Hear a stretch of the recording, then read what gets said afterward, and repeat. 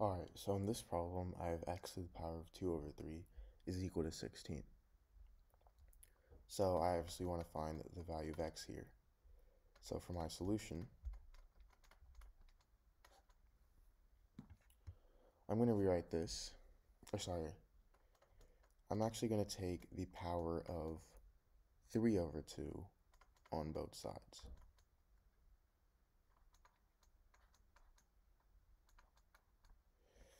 And the reason I did this was because if I have something in the form a to the power of m to the power of n, this is equal to a to the power of m times n, right?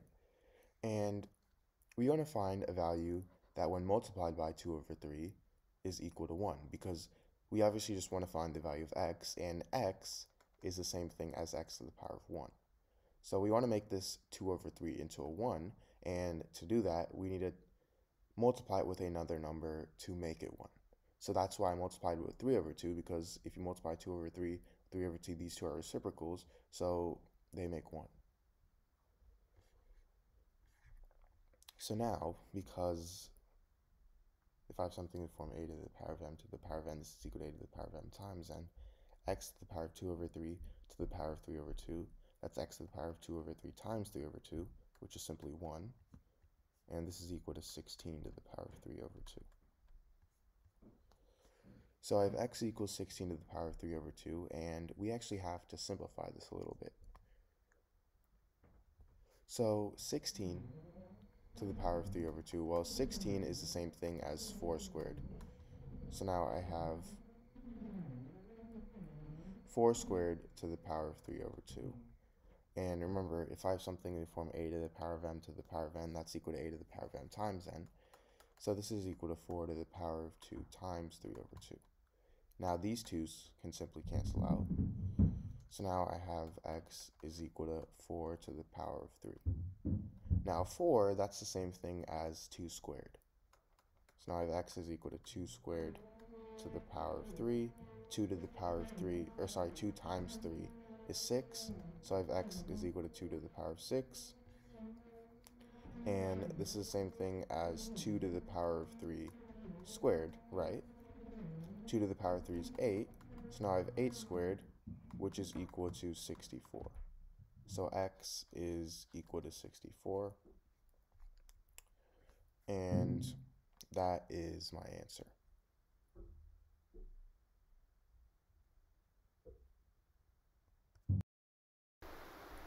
Alright, so in this problem, I have 4 to the power of x minus 8 is equal to 8. So to solve this, I obviously want to find x. So for my solution,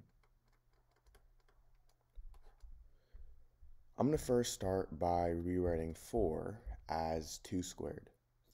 So now I have 2 squared to the power of x minus 8 is equal to 8.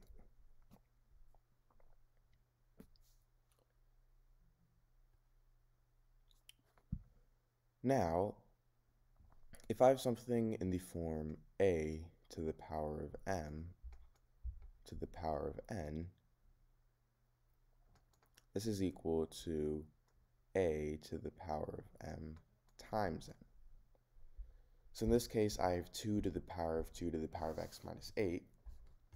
And we can think of 2 here as m and x minus 8, the whole thing, as n. So I can rewrite this as a to the power of m times n, or 2, since 2 is a, 2 to the power of x minus 8 times 2, and this is equal to 8. Now 2 times x minus 8, this is equal to, well, I have to distribute the 2. 2 times x is 2x, and 2 times negative 8 is negative 16.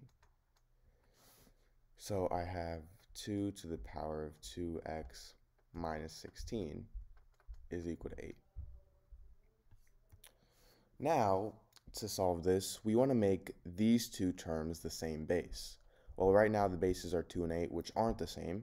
So 2, this is the most simplified it can be, but 8, well, 8, that's the same thing as 2 to the power of 3, right?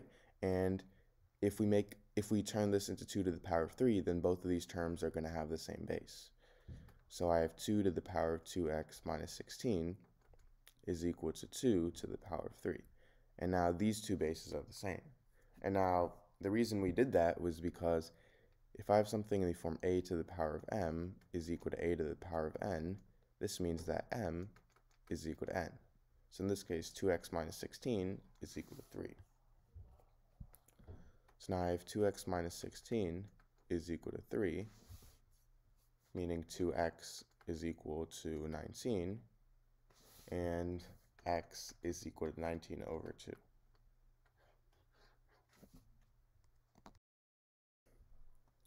Alright, so in this problem, I have 8 to the power of x is equal to 80.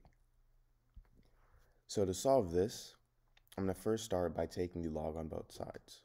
So I have log 8 to the power of x is equal to log 80. Now if I have something in the form log a to the power of b, I can move this exponent b to the front. So this is going to equal b times log a.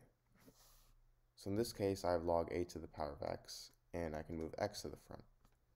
So now I have x times log 8 is equal to log 80. Now I'm going to divide both sides by log 8.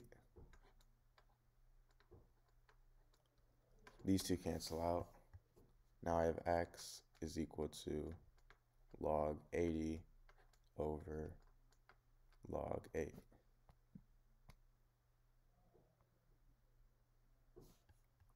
Now log 80 I can rewrite as log 8 times 10. And I have this over log 8. And if I have something in the form log a times b, this is equal to log a plus log b. So log 8 times 10 is equal to log 8 plus log 10. And I have this over log 8. Now this is the same thing as log 8 over log 8 plus log 10 over log 8. Now log 8 and log 8, these two cancel out, so now I have x is equal to 1 plus log 10 over log 8. Log 10, that's equal to 1, so I have x is equal to 1 plus 1 over log 8.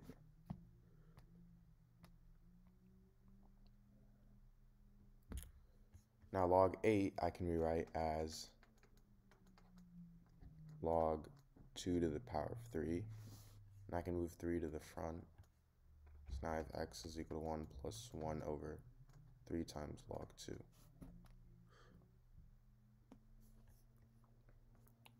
Now log 2, this is equal to 0.301. So now I have x is equal to 1 plus 1 over 3 times 0.301 is 0.903. And 1 over 0.903 is 1.0174. Sorry, 1.1074. So this is equal to 2.1074.